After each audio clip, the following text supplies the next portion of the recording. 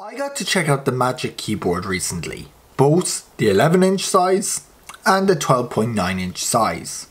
Here's what I think of it.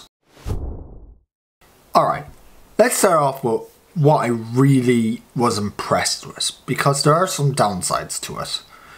Specifically the 11-inch, but the 12.9-inch was a really positive experience.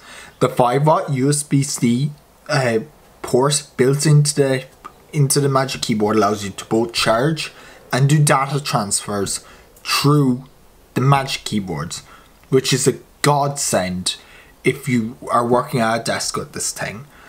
If you don't have a laptop, this thing will perform brilliant. It gives you both the angles of a laptop display and the experience of having a really rigid, comfortable to use experience.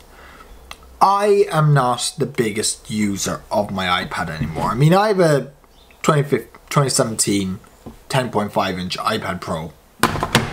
Barely sees any use. At the moment, it's just a desk, an external monitor that I load up YouTube on while I'm editing.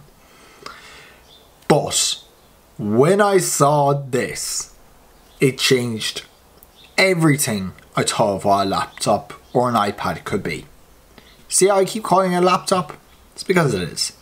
You see, iPadOS is crippling the iPad. However, once you put in the effort to relearn things, I mean, I used an iPad as my main daily driver for 6 years without a laptop or a Mac. And I got real work done. I was able to load up ebooks.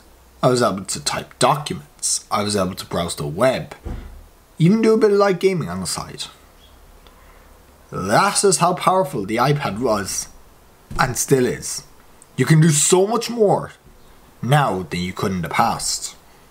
I ran my whole YouTube channel off an iPad for 3 years, until I got into more bigger things. And that is how powerful the iPad is.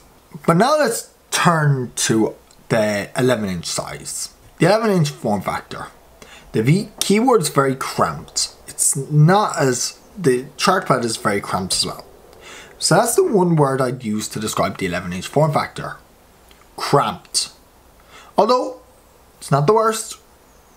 If you have an iPad Air 4 or an 11-inch iPad Pro, you can make it work. And it's better than most other keyboard cases out there. Albeit, it's quite a lot. It's a lot smaller and more expensive. So with that, if you like the video, hit the like button, subscribe, comment down below, or join the Discord. Link is always in the video description. My name is Connor, and I'll catch you next one. Goodbye.